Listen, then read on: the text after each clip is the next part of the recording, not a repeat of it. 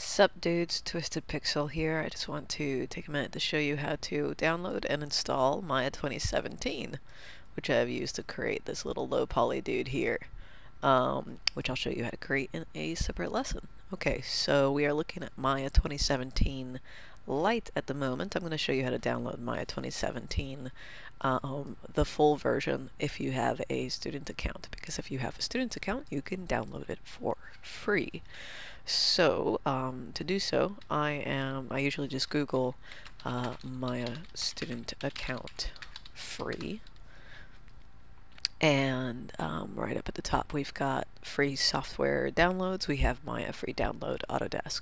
Now you are looking for a download at autodesk.com, so just make sure that you are at the right place when you go to do that. If I click on that, either directly going to the Maya page, or I click on free student software downloads, and it takes me to a list of everything Autodesk, and I scroll down to Maya. We will find ourselves here at a page that has options to sign in or create an account. Firstly, I am going for Maya and not Maya Lite or Maya LT. If you have a student account, and or if you have a student email address, then go for Maya, go for the full version, because then you can actually render out your creations in Maya. If you do not have a student email address and you want to trial Maya Lite, which is the more affordable version of Maya, the only thing you don't get with Maya Lite is you don't get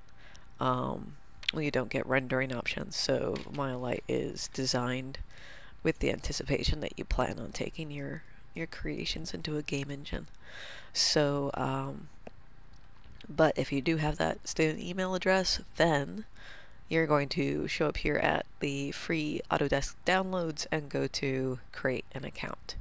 So if you click on create an account, and you've ever created an account before anywhere, the process should be fairly straightforward. You should be able to just follow the prompts, enter your date of birth. You'll need to do name, email address, blah blah blah, etc., etc. You've done this before. Well,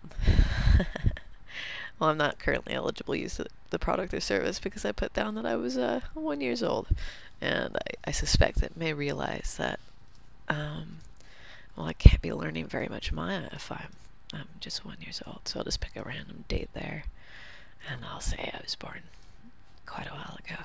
Bam! So see, it's your standard create an account process.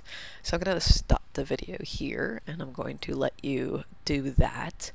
All you need is an educational institution email address. It could be from any educational institution, just so long as it's an educational institution email address.